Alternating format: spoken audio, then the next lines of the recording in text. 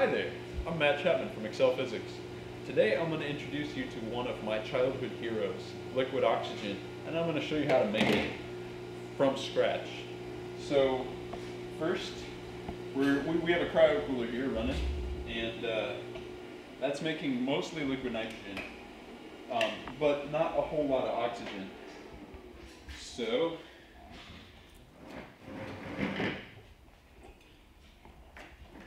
it's been running for about 5 hours and got a pretty decent yield. So and that's just a simple camping thermos. So what I've done is I've made a heat exchanger by wrapping 1/8 inch copper tubing around a 1-inch PVC pipe. It's about 4 feet of copper. You could probably get by with 3.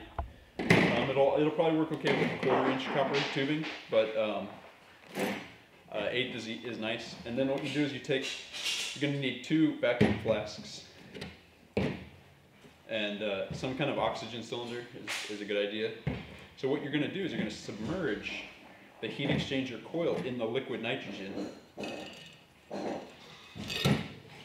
It's going to bubble pretty hard because it's going to heat up the nitrogen to its boiling point. And then once that's cooled down, we can start the liquid oxygen phase. And so what we're going to do is we're going to pass the oxygen through the coil, and it's going to cause the oxygen to liquefy because liquid nitrogen is 16 degrees colder than liquid oxygen. So when the oxygen passes through the coil, it's going to turn to a liquid. Whoops.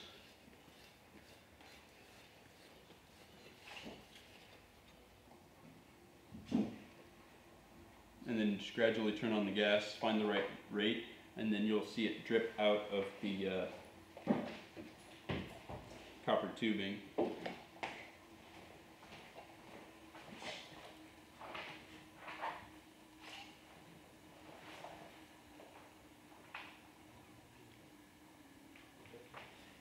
Okay, it's coming out, it's starting to percolate.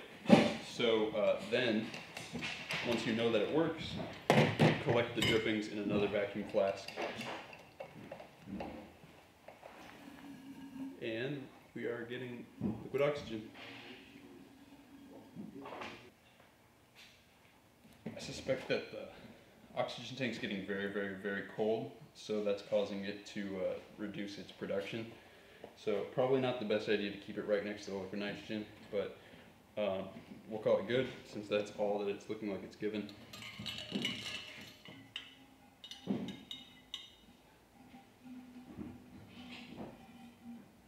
And then as I raise the coil out of the nitro, it starts to heat up, causing the remainder of the liquid to shoot out of the coil and into the collection cup. So that's how you get the rest of it.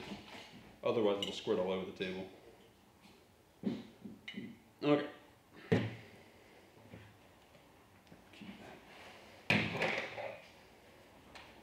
So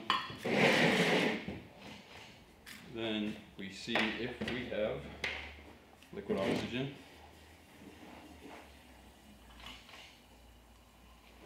It is in fact blue.